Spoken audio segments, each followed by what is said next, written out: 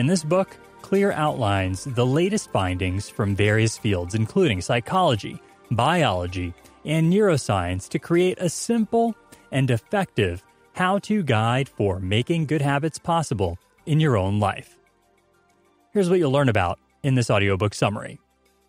How to create good habits and eliminate bad ones. How to develop lasting change and long-term motivation in your life. How to design your environment for success and growth. And much, much more on how to create and maintain the habits you need to succeed and achieve your goals, both personally and professionally. Here's a quick tweetable summary to describe this book in a nutshell. Tiny, persistent steps over time will breed powerful results. Forget about the goal, focus on the process, and make high-level changes. Here are a few crucial quotes pulled directly from the book. Quote, "This is the meaning of the phrase atomic habits, a regular practice or routine that is not only small and easy to do, but also the source of incredible power, a component of the system of compound growth." Quote, "Goals are good for setting a direction, but systems are best for making progress." And the final crucial quote, "When nothing seems to help, I go and look at a stone cutter hammering away at his rock, perhaps 100 times without as much as a crack showing in it. Yet, at the 101st blow, it'll split into two. And I know it was not that last blow that did it, but all that had gone before." All right, you ready to dive into the big ideas? Let's do it with big idea number 1. Aim to get 1% better every day. At the outset of the book, Clear tells us that if you can get 1% better each day for 1 year, you'll end up 37 times better by the time you're done. Conversely, if you get 1% worse each day for a full year, you'll decline nearly down to 0. Now, you want to focus on making small improvements each day. That's the point of this big idea, taking small steps daily, because over time, those small improvements end up compounding. They equate to massive change.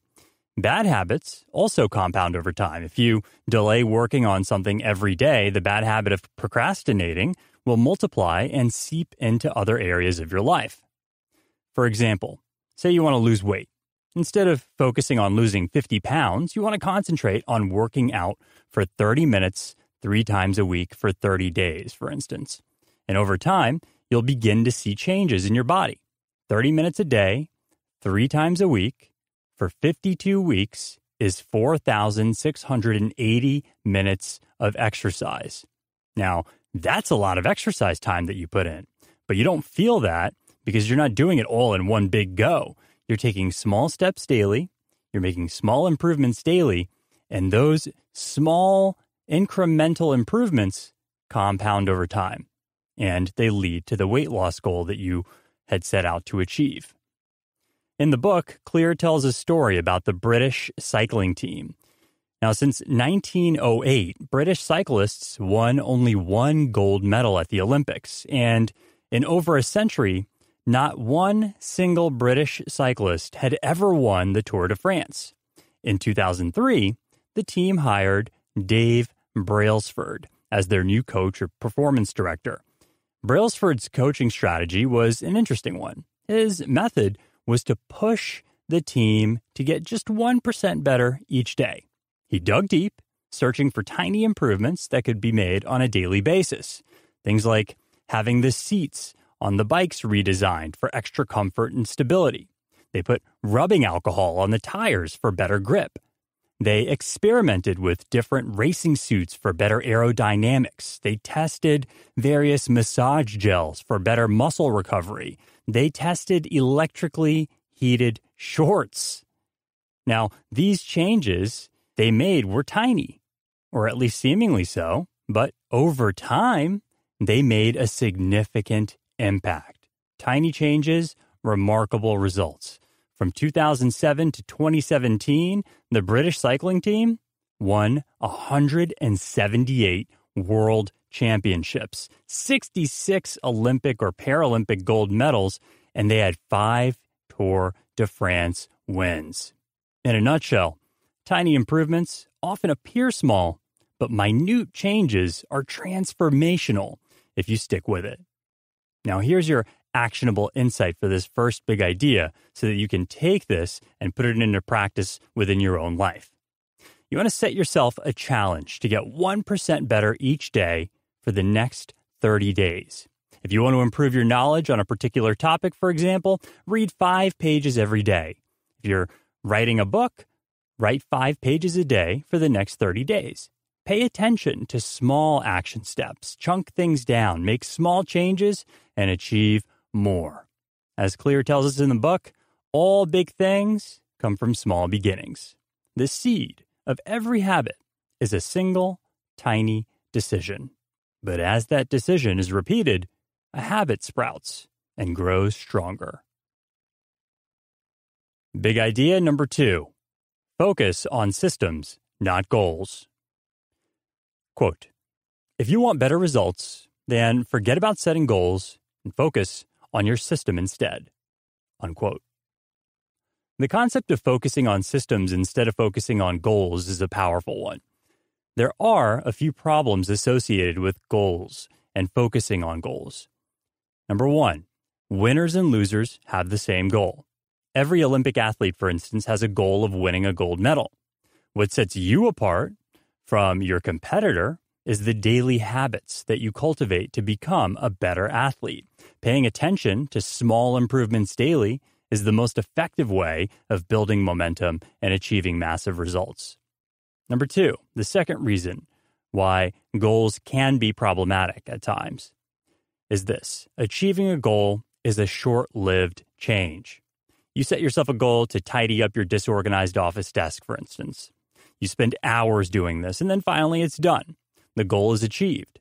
But if you forget about the reasons why your desk got like that in the first place, well, the desk is eventually going to get messy again. However, if you set yourself the task of making small changes daily to ensure that your desk remains in an organized state, you're winning. You've made progress. The third problem associated with goal setting is that goals don't lead to long-term progress. According to Clear, you don't rise to the level of your goals. You fall to the level of your systems. When building effective daily systems, you want to create long-term change. When you work on goals, you focus on a particular development and then return back to old habits once you have achieved the goal. However, when you create systems, long-term habits, you move forward. You make high-level changes. Here's an actionable insight for you from this second big idea.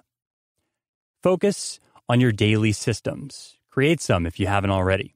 The tiny action steps that you take each day to improve your life. You want to ideally create a system. First, set a goal that you want to achieve, and then create systems in order to help you achieve that goal. See, the goal is an aspirational destination that you want to reach. And the system is what you're doing every day to eventually achieve that goal.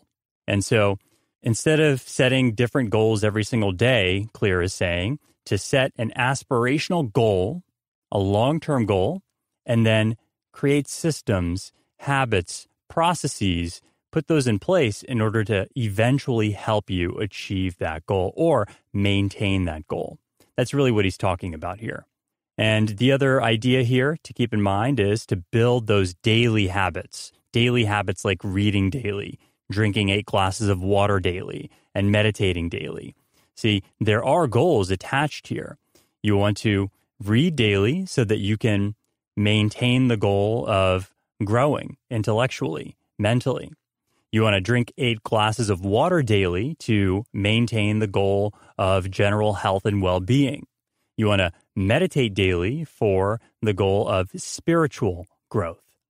See, there are goals attached to pretty much everything that we do, but we generally have an issue when we think about the goal while we're trying to achieve it.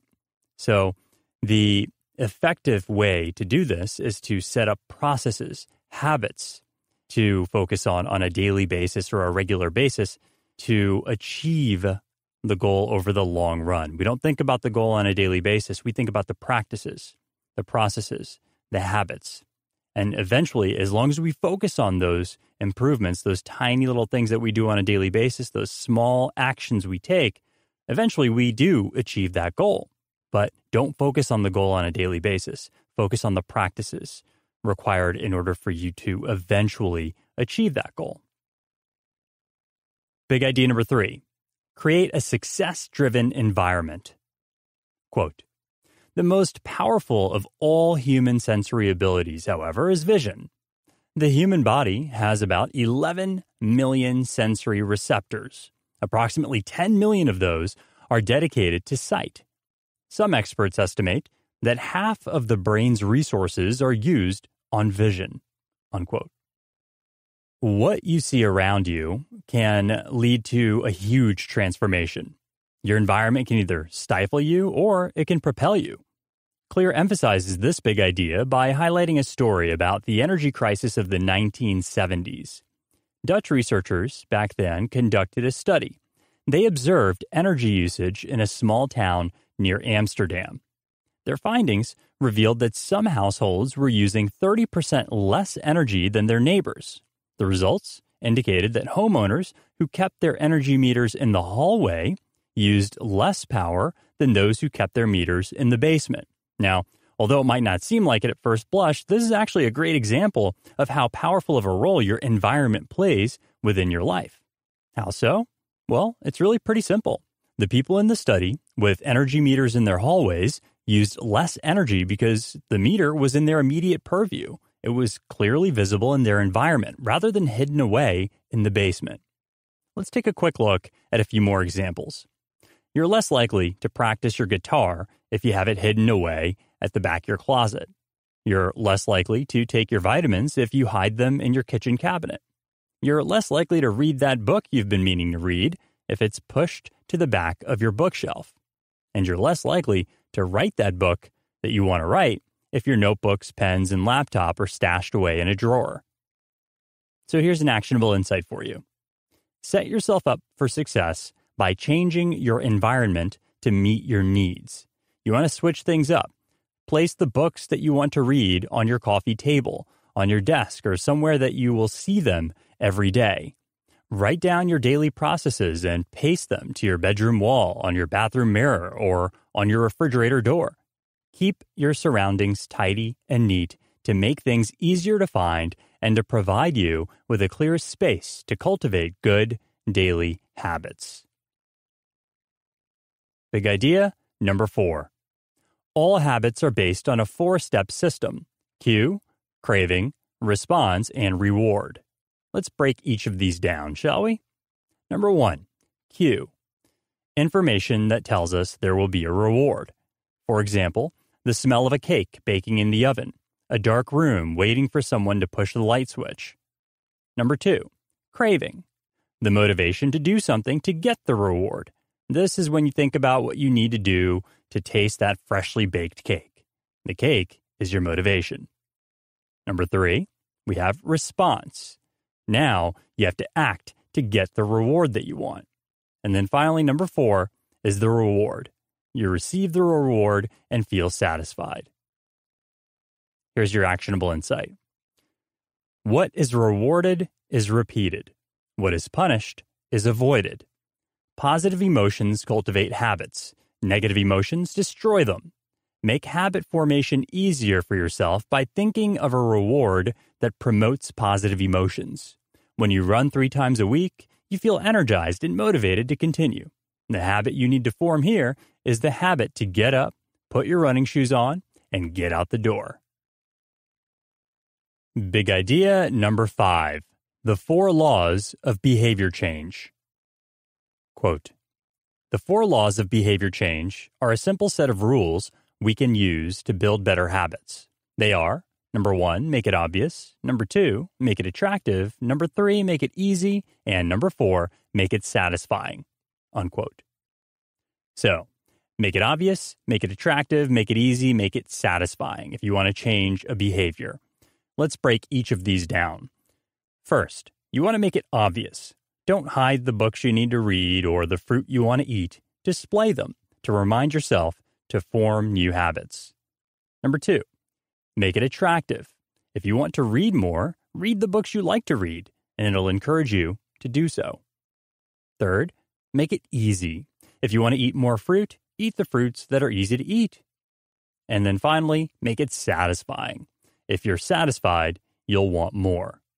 Apply this to all good habits and do the opposite for bad habits. Make them invisible, unattractive, difficult, and unsatisfying. Here's your actionable insight. Whenever you want to change your behavior, focus on these factors. Number 1, how can I make it obvious? Number 2, how can I make it attractive? Number 3, how can I make it easy? Number 4, how can I make it satisfying? For example, how can I make it obvious? Establish a running habit by placing your running shoes at the foot of your bed. How can I make it attractive? Buy nice running shoes and some new workout clothes. How can I make it easy? By starting small. I can run or walk for 10 minutes a day. How can I make it satisfying? By preparing a delicious, healthy meal when I finished my run. Big idea number 6. Track your habits with a habit tracker. A habit tracker is a simple way to hold yourself accountable without becoming overwhelmed. As the name entails, a habit tracker tracks your habits. It's a tool that allows you to quantify your behaviors and track how consistent you really are in acquiring or removing specific ones. It allows you to keep track of all the good habits you want to form and all the bad habits you want to eliminate. At the end of each day, you highlight the habits you managed to stick to. This system is often called the Seinfeld productivity hack. The comedian Jerry Seinfeld used to mark his calendar with an X every day in which he wrote new jokes. His goal was to write new jokes every single day. So he got this huge calendar and he wrote a giant X for each day that he wrote new jokes. And his goal was to not break the chain of X's. And this motivated him to cultivate the habit of creating new jokes every day. So here's an actionable insight for you to take this and put it into practice within your own life. Track your habits and have visual proof of how far that you've actually come, how far you're actually getting, the progress you're making. Use the habit tracking system to hold yourself accountable and to track your progress. For example, mark your habit tracker each day that you manage to read 15 pages of a book. Mark your habit tracker each day you manage to drink 8 large cups of water. Big idea number 7. Use the 2-minute rule. Quote, decisive moments set the options available to your future self. Unquote. Every day, there are a handful of moments that deliver significant impact. In the book, these are referred to as decisive moments. Now, the 2-minute rule states that when you start a new habit, it should take less than 2 minutes to do. And any habit can be scaled down to a 2-minute version of itself. For example, read before bed each night becomes read 1 page. Do 30 minutes of yoga becomes take out my yoga mat. Study for class becomes open my notes. Fold the laundry becomes fold 1 pair of socks. Run 3 miles becomes tie my running shoes. Here's your actionable insight. The idea behind this is to make your habits as easy as possible to start.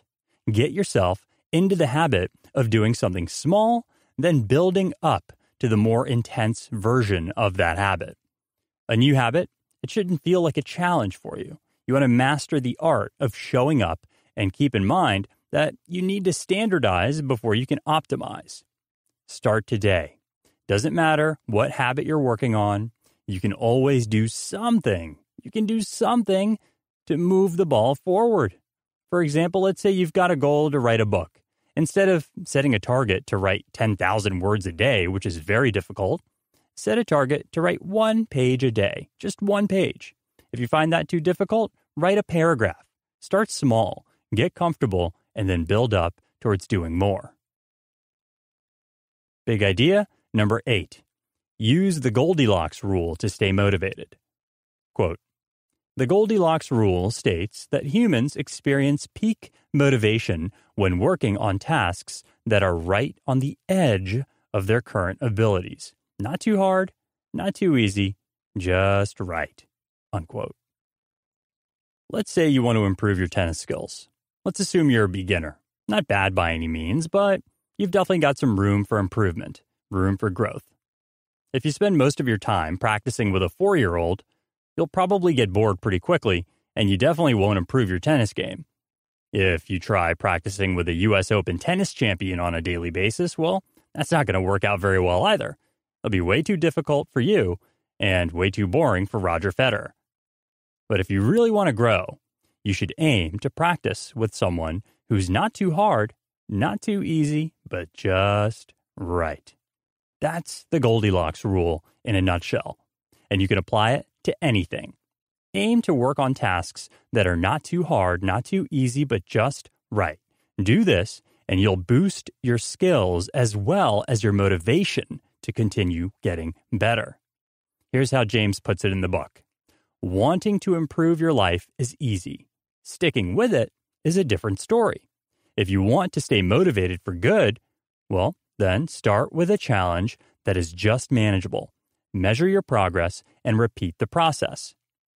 Here's another example. Let's say you want to write 10,000 words a day. At first, writing 10,000 words a day is going to be too difficult. Instead, think about writing 3,000 words a day. Not too difficult, but definitely not too easy. Here's your actionable insight. How can you apply the Goldilocks rule within your own life? With your own habits, how can you make it happen? How can you apply the Goldilocks rule? Identify your sweet spot. The spot that's not too hard, not too easy, but just right. And then get to work. Big idea number 9. Habit stacking. Quote, when it comes to building new habits, you can use the connectedness of behavior to your advantage. One of the best ways to build a new habit is to identify a current habit you already do each day and then stack your new behavior on top.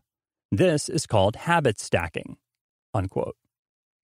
Here's a quick formula you can utilize for creating your own habit stacks. After current habit, I will new habit. After current habit, I will new habit. So after you do your current habit, you will execute your new habit. Some examples. In reading, after I brush my teeth in the morning, I will read for 20 minutes. In relationships, as soon as I get into bed each evening, I will tell my partner one thing about him or her that I'm grateful for. In daily planning, while I wait for my morning coffee to brew, I will write down my 3 most important goals for the day. You can utilize habit stacking for virtually any habit you're working to develop. Just keep in mind that the key to habit stacking is to tie your desired habit or behavior to something that you are already doing on a daily basis.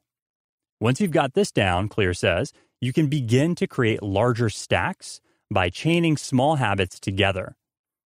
This allows you to take advantage of the natural momentum that comes from one behavior leading in to the next.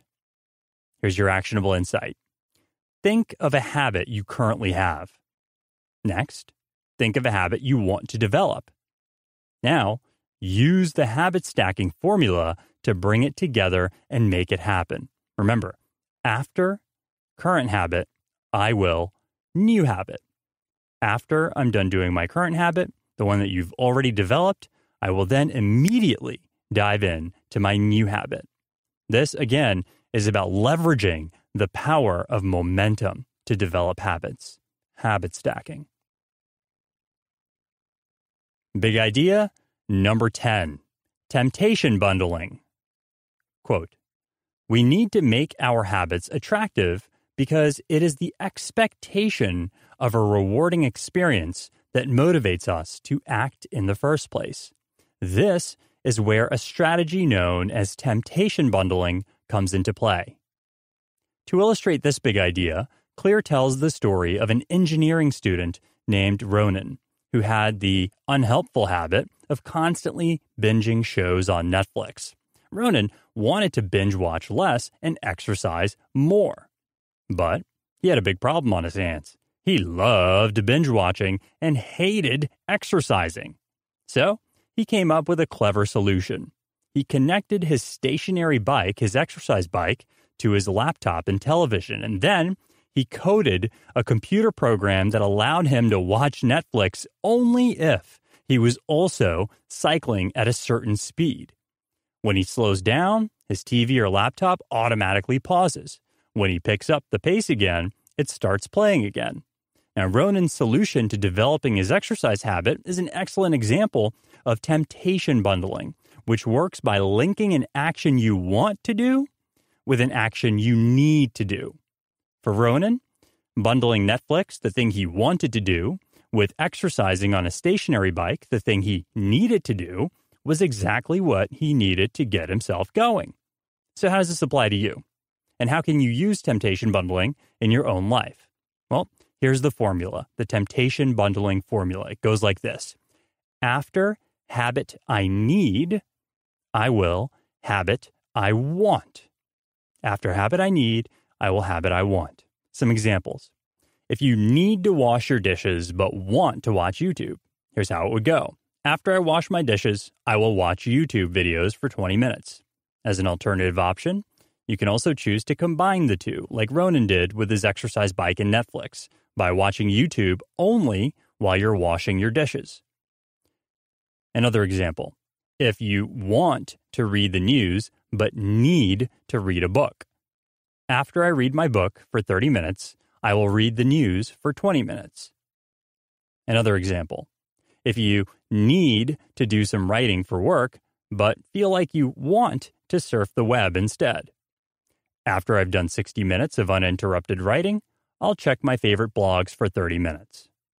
Okay, now let's talk about how you can do the same with your own habits here, with an actionable insight. Think about a habit you need to develop. Next, think about a habit you want, that you enjoy or like to do. Now, use the temptation bundling formula to bring it together and make it happen. Again, here's the formula. After I execute habit I need, I will move into habit I want.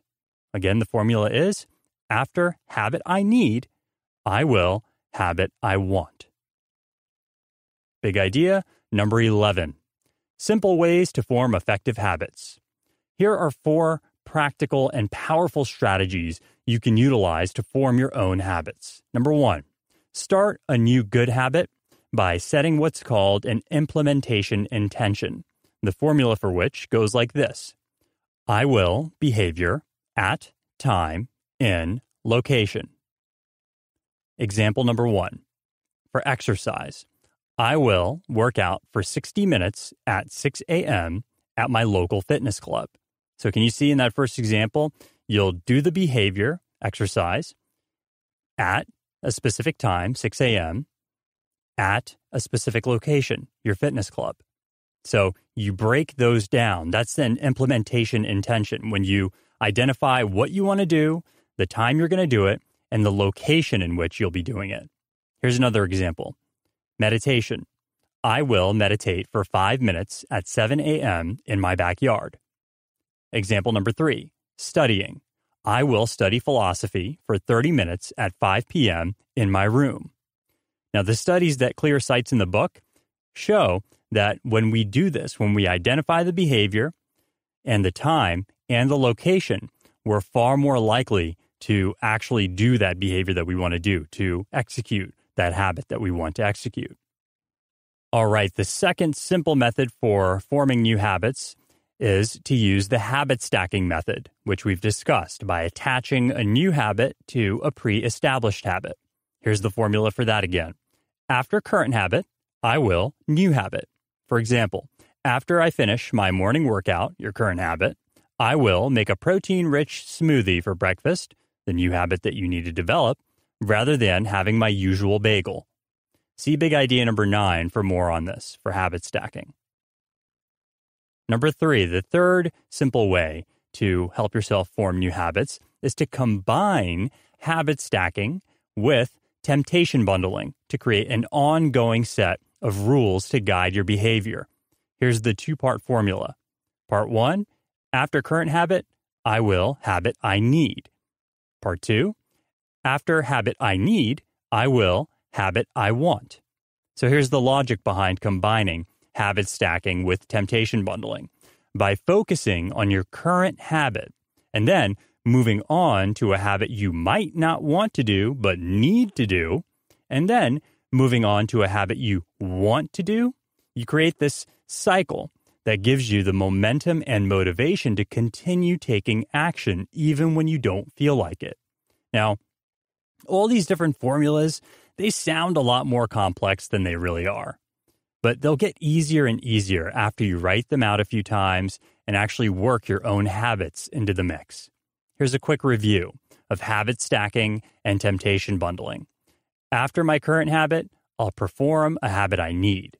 After I perform the habit I need, I will move on to the habit I want. Some examples? Example number 1. If you want to browse social media but need to call clients. After I get back to my desk from lunch, I'll call 3 clients. So that's the need. And then, after I call 3 clients, I'll see what's happening on Twitter. That's the want. Example number 2. If you want to watch TV but need to exercise more. After I get home from work, I'll change into my workout clothes and go running. After I finish running, I'll watch TV. So the goal here is this. Doing what you need to do means you get to do what you want to do. And this can drive behavior change, even if what you want to do seems trivial in comparison to what you need to do. And then finally, the fourth simple way to build better habits is to combine habit stacking with habit tracking. By tracking each day in which you execute your habits, you'll be more likely to actually form them. For more on tracking, refer to big idea number 6. Closing notes. The key takeaway of Atomic Habits is this. To build good habits or break bad ones, use the 4 laws of behavior change laid out in this book. Make it obvious, make it attractive, make it easy, and make it satisfying. Here's some actionable insights for you. Tiny steps, big gains. Breakthrough moments are often the result of many previous actions, which build up the potential required to unleash a major change. Significant changes, they don't happen overnight. They occur as a result of a series of tiny steps taken over time. As the personal development philosopher Jim Rohn said, success is a few simple disciplines practiced every day, while failure is simply a few errors in judgment repeated every day. Make just one change today, by telling yourself that you will execute a single small task each day. For example, let's say you want to run a marathon. Get your running shoes on each day and walk around the block or to the park and back home again. Now you can build upon that initial accomplishment, bit by bit. Your next step would be to start running to the park and back 3 times per week, while walking on other days, bit by bit, little by little. You grow, and you get a little bit better every day until eventually you're running that marathon.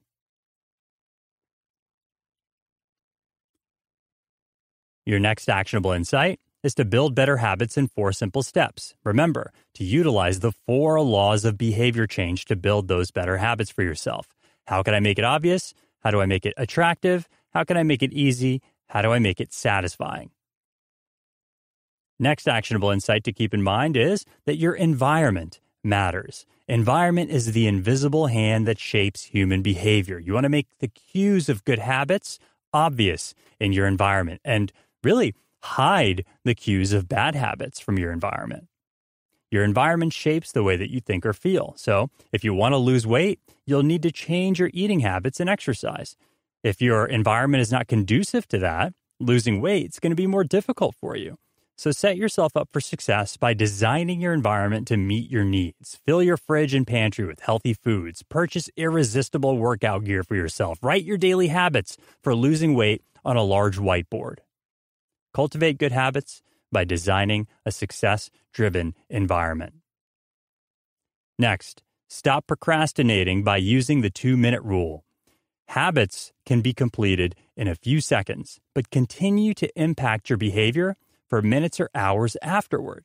So instead of focusing on cultivating difficult habits, focus on building small habits that grow into big habits over time. A great way to do that is by leveraging the 2-minute rule. David Allen, the author of the classic productivity book, Getting Things Done, says that when we start a new habit, it should take less than 2 minutes to do. So some examples of that. You want to write a book? You need to start writing first. 1 paragraph a day. Just start there. You want to read more? Start by reading 1 page a day. Just start there. You want to start a podcast? Start by learning 1 actionable thing per day about how to launch your own podcast. You want to get into the habit of exercising daily by performing 2 minutes of jumping jacks each day. You want to get into the habit of drinking more water by setting yourself a low target first and building up to more over time. Just start. That's the idea here. Just start. You can't cultivate a habit that doesn't exist. So start small and build from there. Next, try lukewarm tasks. Keep the Goldilocks rule in mind. One of the important sources of human happiness is working on tasks at a suitable level of difficulty, neither too hard nor too easy. So avoid focusing on tasks that are too difficult or too easy. Focus on tasks that are just right. Now, if a task is too easy, you're going to lack the motivation to carry it out. If the level of difficulty is suitable for your current situation and ability, you'll feel motivated to remain consistent with it. All right, next up, how to stick with good habits every day. How do you do that? The human brain needs some way to visualize our progress. If we're going to maintain motivation, we need to be able to see our wins. How do you do that? Well, habit trackers and other visual forms of measurement can really make your habits satisfying by providing clear evidence of the progress that you're making. You want to provide clear evidence of your progress by visually tracking your habits on a daily basis. At the end of each day, here's how to implement this. Write down the small tasks that you have completed. Just try doing this for 30 days. Observe and analyze your results. This will not only help you stay on track, it will also help you stay motivated to continue, and it'll let you know where maybe you need to put a little bit more effort into developing these habits or breaking the habits you want to break. And your final note here is this. Focus on the start, not the finish. Focus on the start, not the finish. Then create systems and habits to design the life you want. You can do this. Start small, build up from there, and get yourself going on the path to success and on the path towards building atomic habits.